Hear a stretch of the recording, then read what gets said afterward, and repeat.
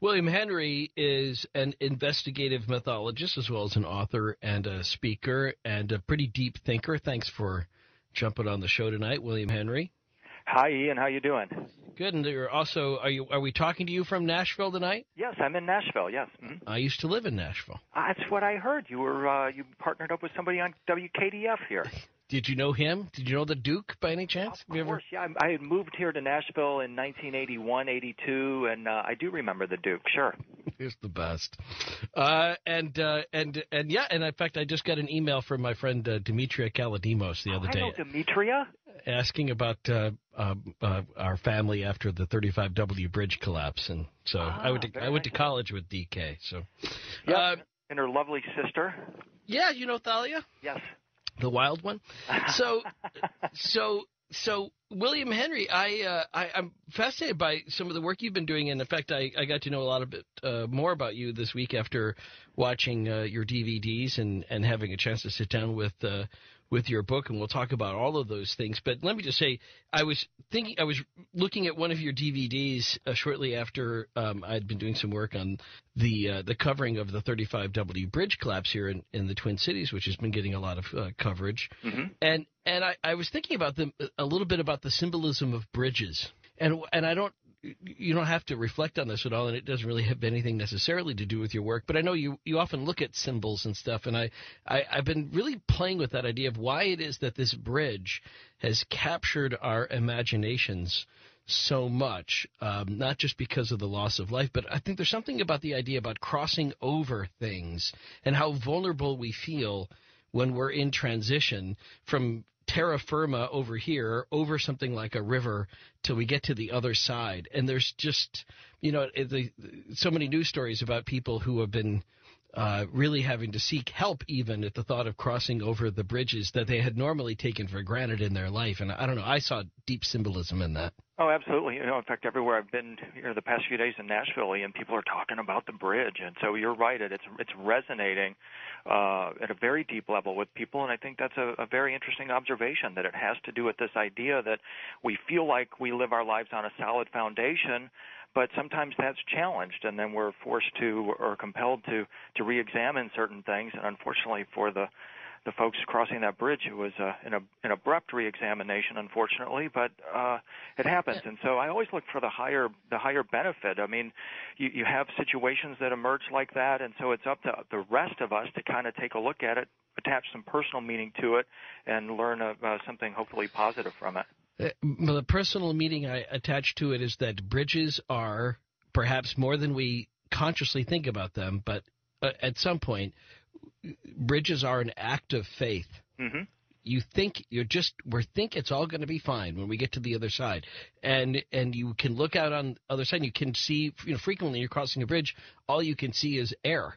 All you can see is, you can't really see the support that exists underneath it. And I find that symbolic of so many of the transitions in our lives too. We can look to our left and look to our right. We can see other people on the journey with us, mm-hmm. but we can't see what's holding us all up. Well said. And then when it's not there, that's when we suddenly recognize the vulnerability of all of those crossings and all of those journeys. I don't know. I was just something I was musing about while I was reading your book too, and that's why I think it may be a good tie-in to talk about your various missions and the journeys you've been on. For example, you just got back from France. I did. I had taken a tour group with me over to some of the hot spots there, the energy centers, including Rennes-le-Château and a couple of Templar sites around Paris, various cathedrals, and then I hopped over to Switzerland and went to the particle accelerator at CERN, and then visited another small village called Sion, Switzerland, where some interesting mysteries are found. I don't know about that. Tell me about that.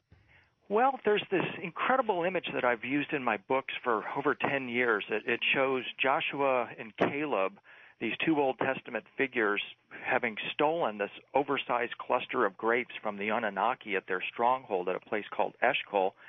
They delivered this cluster of grapes to the crucifixion.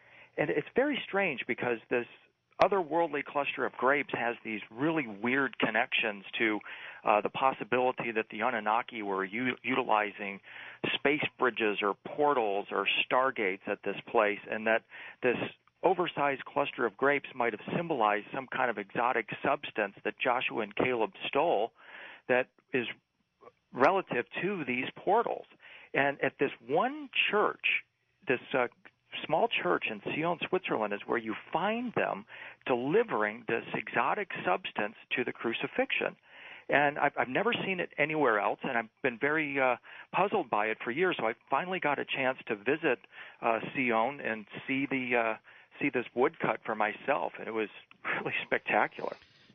Any thought on whether or not it is a symbolic representation of the metaphor that's used in the New Testament that Gentiles have been grafted onto the vine of the chosen people? They've been grafted onto the pre-existing vine through the cross. Well, that's definitely one level of interpretation on it. Another would be that the vine is symbolic of the way to heaven. It's referred to as the vine of the soul sometimes. Interestingly, the cluster of grapes is likened by astrophysicists. They look at the center of our Milky Way galaxy and say, hey, that looks like a cluster of grapes too. So there might even be this other cosmic connection to it as well. So, I mean, there's so many different interpretations, and that's what to me makes it such a remarkable image. Well, and it's definitely the more cosmic interpretations which take your work into these different dimensions. The dimension of the blessed just being one of them. We'll talk more about that.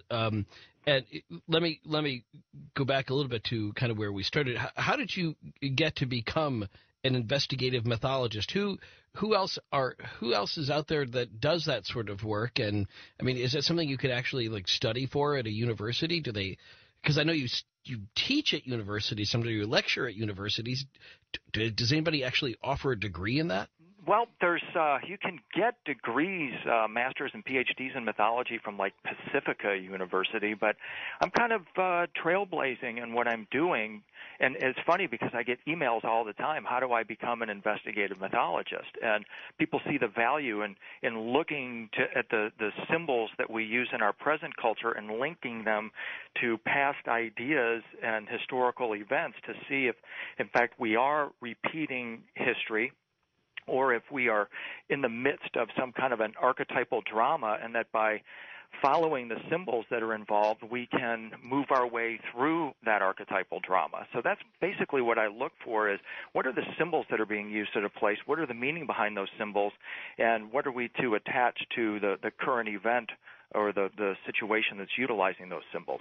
Well, then, is that the difference between an investigative mythologist and a mythology investigator? Well, the other thing is that scholars, as you probably know, just abhor the idea of connecting dots. That is, it's virtually written in stone that you can't connect dots.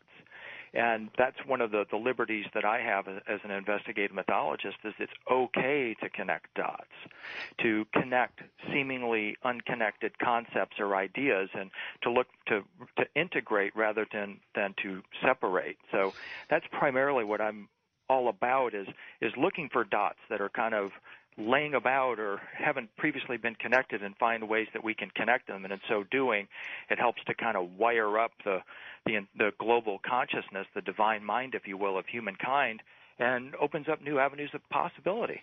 Well, let me push back a little bit on that then, and say investigative mythologist or mythology investigator. If you're just a mythology investigator, then you might investigate where dots have been previously drawn.